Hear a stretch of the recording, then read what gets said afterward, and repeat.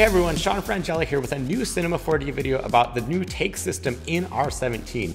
So the new take system and way of working is one of the biggest updates to Cinema 4D R17. It allows you to create multiple variations of the same animation, materials, or settings in one project file and then render it out all separately. It's a really big feature. It's going to change the way you work and simplify things a lot if you're doing variations of one system of animation or project file. So let's dive right into Cinema 4D and take a look at what I'm talking about. So here we are in R17, and I got this basic little setup to talk about this. I got floor, a cloner with some cubes, this sphere, and I got a couple dynamics tags because I want to talk about how we can use this to set up different animation options in our takes, as well as make changes to things like materials, and then render out all of those options quickly and easily from our same file. So this could be any animation or anything, but this will be a good little example. So say that this is my base scene, and then I want to do some different options of the sphere running into this pile of cubes to get different simulations, as well as maybe change out some of the materials and the background all in the same file. So now if we look at our takes menu over here, which is below our object, it's this new panel and we have our takes. So our main take right here is our base scene. Now, once I want to start making new takes to see different options for my animation, I'll click this new take button. And if I go back to anything in my object manager, it's all grayed out. So what I want to do is go to takes and I can turn on this auto take, and that's going to record any changes I make, similar to auto keying down here. Now, if I go to my objects, I'll grab my sphere and we can see everything is blue, which means it's recording this as a new take. And then I'm just going to grab my sphere and I'll check on only position, and I'll make a new keyframe for position, and then I'll go ahead in time and just move this to where it's going to run into this pile of cubes, and I'll make another keyframe. So I got this little animation of this sphere moving, which has a collider tag on it, and now if I play, it's going to knock the boxes down and I get this nice little animation. If I do a quick area render, this is what my scene looks like. Now, maybe that's good, but I want to try another option without having to create a new file or layers and clutter things up. What I can do is I'll go to takes, and now I have that take that I've just made, and I can make another take. So I'll do, again, new take, and it's going to base that off my main animation. As you can see, there's this little hierarchy. So now those keyframes that I just made are gone because they were saved in that take, and now I can do something else. So let's have it go from the side, and I'll make a keyframe. Go ahead, have it knock these down again, and we have this different option for my animation, so it's knocking them from the side. And now if I go to my takes menu, this is my second take here. If I go to my first take, there's my original animation, and if I go to main, there's my base scene of the sphere not moving yet. So I can start to name these. I'll call this take 1, take 2, and I can hop into them the same as looking through different cameras with this little button. And what it's doing over here is recording every change I make to the attribute menu. So it's important to note that the take system works with our attributes and records any change you make here in this new take system. And this applies to a lot of things. So if I wanted to change this floor material, I can go back to my main, and it's good to note that I want to get back in my main take if I'm going to start adding new stuff, because if I wasn't in my main take, say I'm in take 1, and I make a new material and jump into this, you can see everything's blue because it's recording it as part of that take. So let's go to our takes. I'll go to my main take, and then I'll make a new material, call this floor 2, make this red, and I'm going to go to takes again, and now I'll make a new take to change out the floor and maybe change a few other things. So I'll go again, new take. I got auto take on. I'll call this take 3. And what I'm going to do here is change out all the materials. So I'll go to my plane here and swap that out to red by holding command. Let's make our cloner system this reflective material, and let's make our sphere this blue material that was our floor. And let's even go to our physical sky that I got set up here,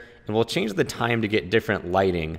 So now we got this morning light, a totally different looking scene than I had before. Got some cool long shadows.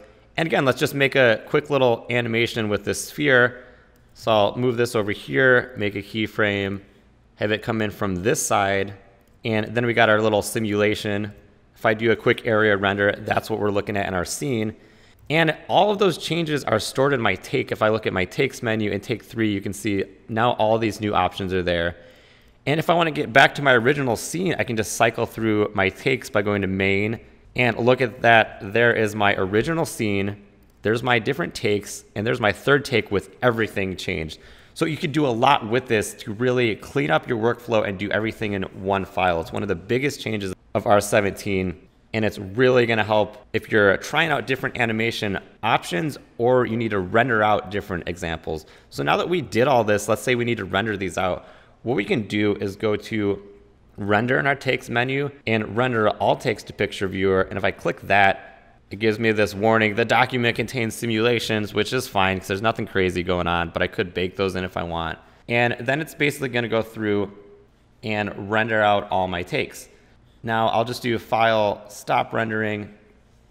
Because before rendering, I wanna point out one new thing of how this is really set up to work efficiently and quickly. So we're making all these takes. You probably wanna save all this somewhere. Well, where the hell do these go? Now, if we go to our render settings, and we look at save, we normally save our file. So let's just do PNG, we're saving this as a PNG sequence.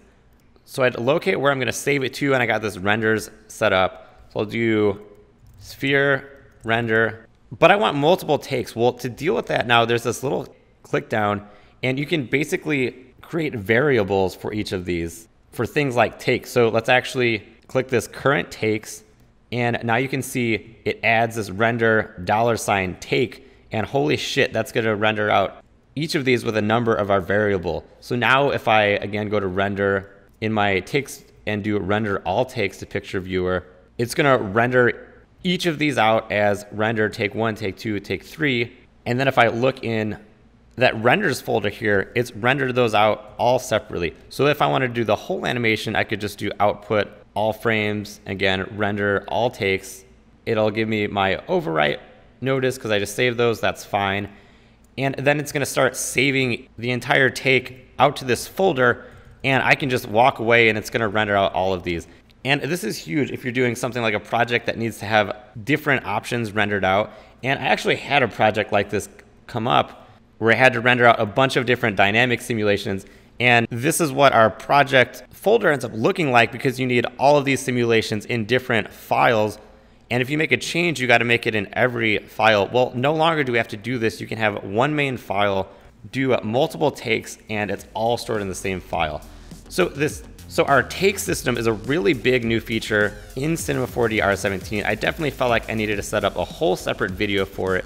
And if you want to learn more about other new features of R17, you can check out my other videos on things like the Metaball updates, the variation material, and all sorts of new updates by clicking on those thumbnails.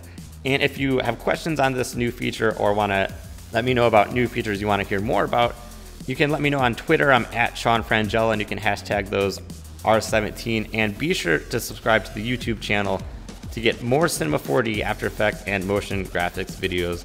As always, thanks for watching, and I will see you at the next video. Do you like watching these tutorials and want to see more episodes more often? You can help keep the show going by lending your support on Patreon at patreon.com/SeanFrangella. More importantly, if you want to throw in a couple extra bucks, you can get bonus content like project files used in the tutorials, answers to direct questions, live hangouts for questions, and even request specific tutorial topics for me to use for my next video. Also be sure to subscribe to the show by clicking the subscribe button or visiting the show homepage at youtube.com/SeanFrangella. And if you're hip with social media and have a question about this tutorial, you can find me on Twitter at Sean Frangella. As always, thanks for watching, and I will see you at the next video.